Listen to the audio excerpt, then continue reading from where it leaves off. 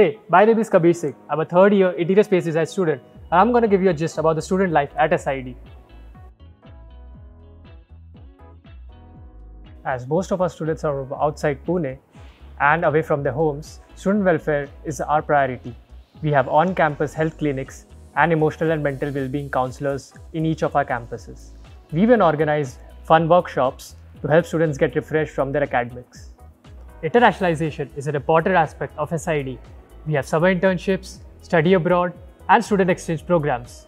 Not to forget that we have major tie-ups with international design universities, which help us getting faculties from there and having an orientation session with our students. After graduation, many of the students get into well-known universities in India and abroad. The best part about all of this is that we, the current students, get to interact with the alumni in multiple seminars, orientations, and fun workshops. The on-campus placement and internship cell has tie-ups with major design firms and organizations. This helps us with getting internships in our third years and internships for our fourth years for our degree projects. This also helps us to get placements after our graduation.